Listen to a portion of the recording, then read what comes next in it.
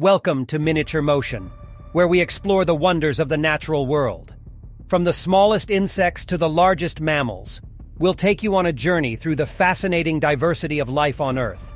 Our videos will feature breathtaking footage of animals in their natural habitats, as well as informative and entertaining discussions on topics ranging from ecology to conservation. So whether you're a nature enthusiast, a science buff, or simply looking to learn something new, we invite you to join us on this adventure of discovery. Beelzebufo is an extinct genus of frogs that lived during the Late Cretaceous period, around 68 to 65 million years ago. It is also known as the devil frog due to its massive size, which made it one of the largest frogs that ever lived. Beelzebufo was first discovered in Madagascar in 2008 and was formally described in 2009. The estimated size of Beelzebufo was based on the fossilized remains of its skull, which was over 10 inches, 25 centimeters, long. This makes it one of the largest frogs to ever exist, with an estimated body length of up to 16 inches, 40 centimeters, and a weight of up to 10 pounds, 4.5 kilograms.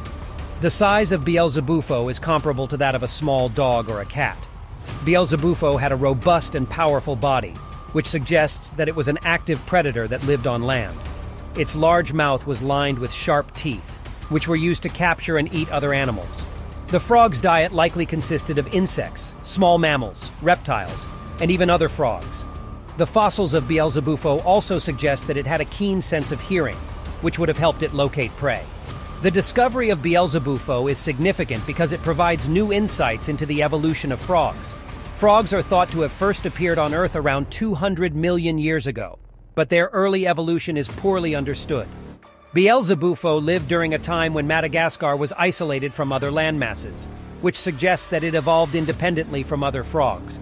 The extinction of Beelzebufo is not well understood, but it is thought to have occurred around the same time as the mass extinction event that wiped out the dinosaurs. The decline in the frog's population may have been due to changes in the environment or competition from other animals. In conclusion, Beelzebufo was an impressive creature that adds to our understanding of the diversity of life that existed during the Late Cretaceous period.